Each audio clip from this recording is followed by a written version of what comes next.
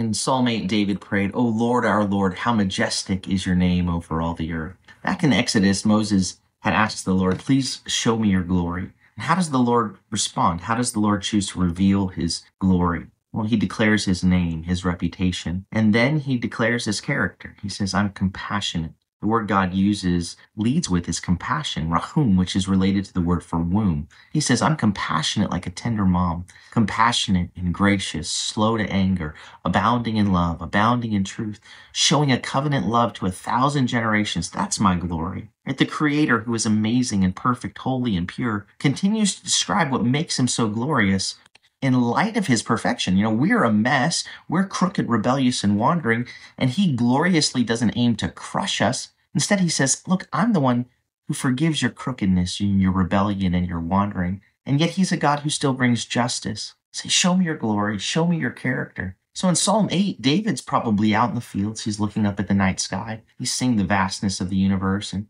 still really has no idea how just vast it is. I mean, we really don't either. And he says, oh Lord, how majestic is your name, the fullness of who you are over all the earth. You've set your splendor upon the heavens." We catch a glimpse of the majesty of our God as we gaze upon creation, as we ponder the vastness of the universe which he spoke into existence.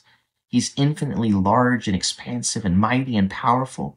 We can't really begin to even fathom the size of the universe he created. But it's not just his might, right? His bigness, as it were, his raw power that makes his glory so one of a kind, so incomparable to anything, anywhere, ever. The next part of David's overwhelming praise moves his attention from the might which we can't wrap our minds around to the vulnerable that we do wrap our arms around.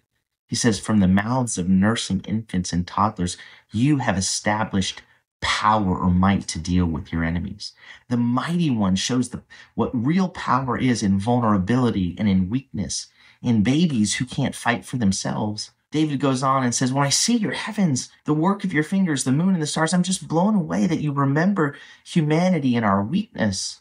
Right? The glory of God is all-encompassing. How majestic. The mightiest one is the most tender one, is the most loving one. The most powerful one is the most compassionate one. The perfect one is the most gracious and forgiving one.